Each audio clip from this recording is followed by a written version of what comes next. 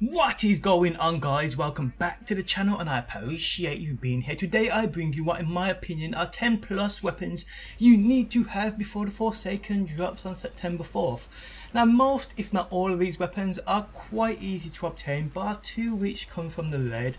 So with the week plus you have left to collect the ones you don't have, these shouldn't really be much of a problem. But before we get into it, guys, if you would like to show your support to both me and the channel, hitting that like button truly does that. Also subscribe if you are new around here. Forsaken is around the corner and I'm going to be on it like nobody else. Also stay tuned until the end of the video to find out about my monthly controller giveaway.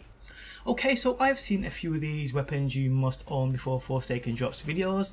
Some do suggest some great weapons you should try and get. Others are, well, a little more stupid with the choices they are picking. I'm seeing a couple of Nightfall exclusive weapons mentioned. Well, how are you supposed to get a Nightfall weapon if the Nightfall isn't available? Plus it seems people ain't taking into account some of the weapons switching to year 2 when a crossover arrives. As we know, some weapons will change and will be brought forward to year 2 when Forsaken drops with the Forsaken standard of weapons with random rolls and so forth. Better Devils to name one. Others are the Belligent, the Shepherd's Watch, the Hawthorne's Field Forged Shotgun, the Alone as a God Raid Sniper Rifle, the Perfect Paradox, the Frigid Jackal, the Silicon Aroma, and a few others. What we see here is weapons not only being changed and brought forward to the Forsaken standard of weapons with random rolls, but also moving slots too. These are all power weapons but have now been changed to kinetic weapons, well will be when the Forsaken lands. What this tells me is, seeing as the Alone of the God is mentioned here, the Raid Sniper, these raid weapons will stay the same as they are now and new ones will not be incorporated. Does this mean all raid weapons will get the change over? No, it certainly doesn't, but one might think it might. But even if they do make the crossover, guys, burns will be locked into place, which is a major point in grinding for the weapons I suggest today. When the Forsaken drops, your current weapons will be locked into place, meaning you won't be able to switch burns when you please. But even so that's the case and your year 1 weapons won't have the year 1 benefits such as the Masterworks and the random rolls, you can still infuse these weapons up to the current power level and use them within the Forsaken to help you on your journey to that top level. Yeah, I have seen people mention the fact that weapons could be introduced that will replace weapons such as the Nameless Midnight and the Yu-Yu's Gift. That to me is entirely possible. But for sure, guys, it isn't factual. The only thing you can do now is prepare the best you can just in case this isn't the case, guys. So what we will do, people, is start with the raid weapons I suggest you guys try and get.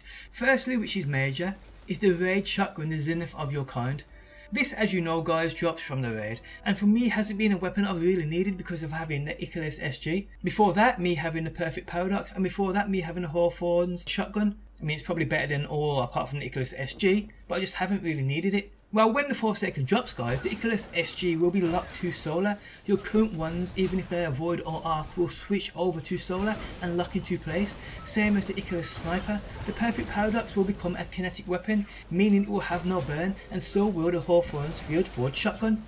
This means the zenith of your kind is one of the only weapons remaining left in the game right now which you can get, which won't change when the Forsaken lands, which is basically the same archetype of shotgun the ones I just mentioned are, also having that full auto. With the Icarus SG changing to solar, which I also suggest is a weapon you must get hold of, Escalation Protocol is your best friend in doing this.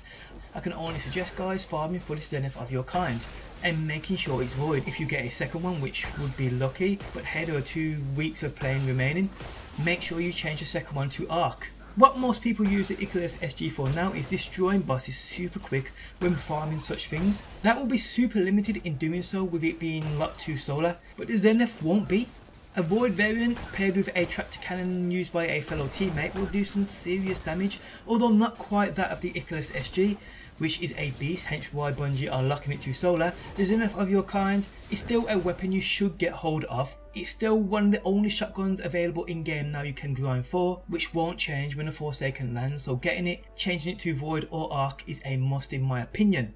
Okay, so let's move on, and here we have the scout rifle called the Mananan SR4, a weapon which has been a fan favourite for a while, coming into play by many much of the time in doing raids, nightfalls and many other PvE activities. The weapon just feels great to use, and that's because, well, it's a great weapon, and with its explosive payload perk, which is what you want on most long range scouts, it makes shit go boom.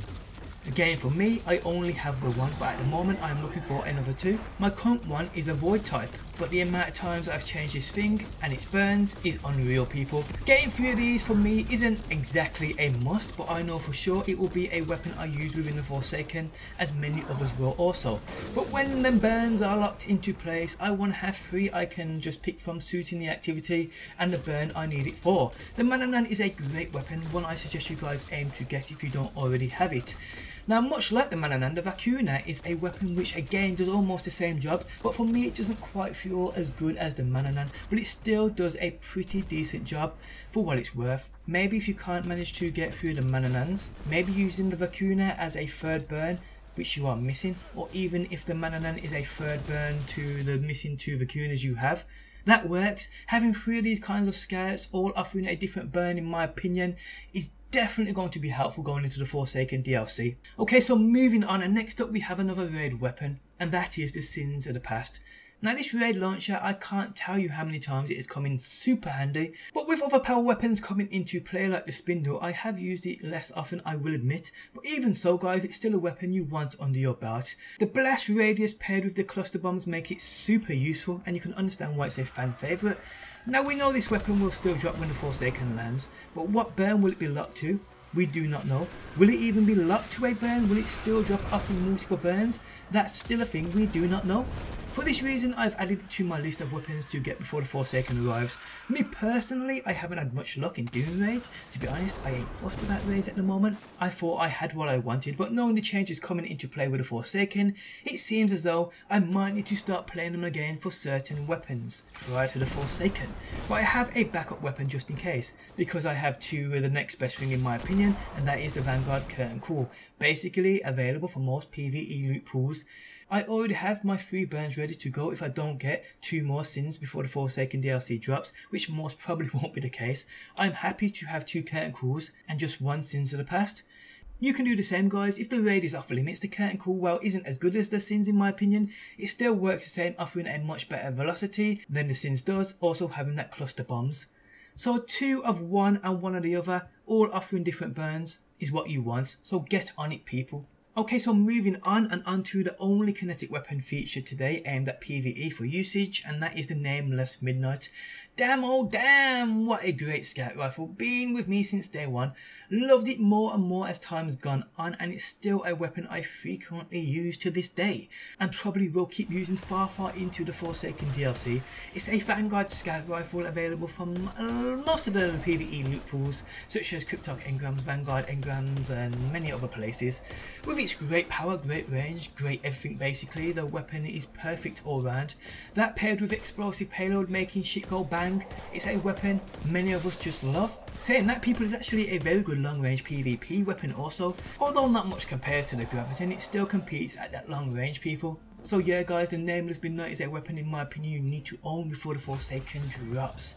Okay, so lastly for the PvE weapons, and we have an auto rifle, and that is the Valkyrin. Now, would you believe me if I told you I only got this yesterday? Determined that I spent 2,000 gunsmith materials in getting it. It's a weapon which is just great for many PvE scenarios. Now, basically, it doesn't have the power of a hand cannon, it doesn't have the range of a scout rifle, and it certainly offers no exotic perks.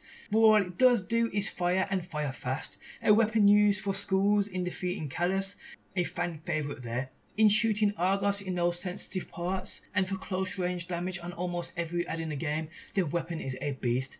Now, this archetype isn't limited to a single weapon, there are others you can get. Some of you may already have others from other activities, the Dark Decider from the Iron Banner, the Dead Orbit Hollow Earth variant, and another version available from PvE loot pools in the Perseverance. All of these can do the same job, so if you have any of those guys, check the burns, make a group of 3 and keep hold of them, people. Making sure you have 3 of these auto rifles, one offering a different burn. Okay, so enough of the PvE, people, and onto PvP. So these weapons I feel will have a great impact when the Forsaken drops, and are definitely worth your time trying to earn if you don't have them already. Firstly, the Antelope SMG. If you can land this with a masterwork applying a stat boost to either range or stability, that paired with the kinetic stability mods on your armour, this guys truly is unstoppable.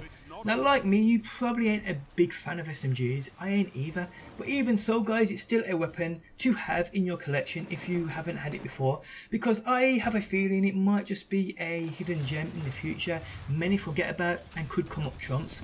Don't forget guys, once the Forsaken lands, something like 95% of the year 1 weapons will be removed from loot pools, meaning you won't be able to obtain them anymore unless you've already had them in the past, meaning you can pick them up from your collections. So yes guys, the anti-up D is a must for those PvP heads out there if you haven't had it already. Okay, so moving on people, and we have 4 auto rifles which I wouldn't dare go into the Forsaken without. Now we saw how fast auto rifles kill within a new PvP build within the Forsaken drops. They seem to destroy, hence why there are a few auto rifles I believe will be just too good to ignore and leave behind. Now the first 2 are basically 2 of the same weapon, and that is the Yu-Yu's Gift and the Positive Outlook. Both of these weapons are insane for what they are, both destroy and both are must-owns. You guys know about the Yu-Yu's Gift. At one stage it was so good and used so often in PvP that Bungie actually nerfed it a little. This is where the Positive Outlook steps in, although maybe it hasn't got the perks of the Yu-Yu's.